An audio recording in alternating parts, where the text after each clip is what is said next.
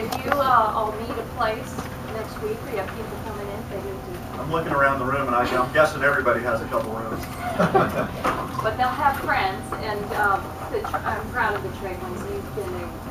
You're just a force to be reckoned with here, and help lift all boats when it comes to visitors and creating jobs in the Tampa Bay area. I would say we followed your lead on that. Thank you.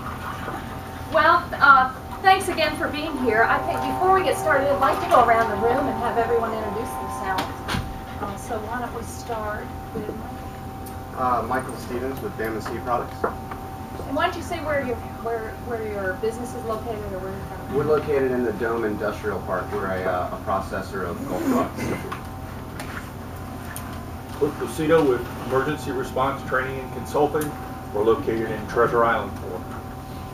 Scott Knight, Assistant General Counsel with Tampa International Airport, with a big place called Planes on the other side of the bridge. Jillian Lutz with the CP Chamber of Commerce. Rick Kreisman, I'm a state representative. I represent District 53. I'm also an attorney with Lucas Green Magazine. Dave Winkler, Captain Dave's Water Sports, St. Pete Beach, Florida. Laura Thorne, the Environmental Protection Commission of Hillsborough County. We're located in Tampa near Brandon. Sam O'Robbie, Hillsborough County Environmental Protection Commission, Tampa. Greg Nicholas, Serrata Beach Resort, 2 doors down. Dan Peretz, Dolphin Landings Charter Boat Center, St. Pete Beach. Jackie Dixon, Dean of the College of Marine Science, Bayboro Harbor.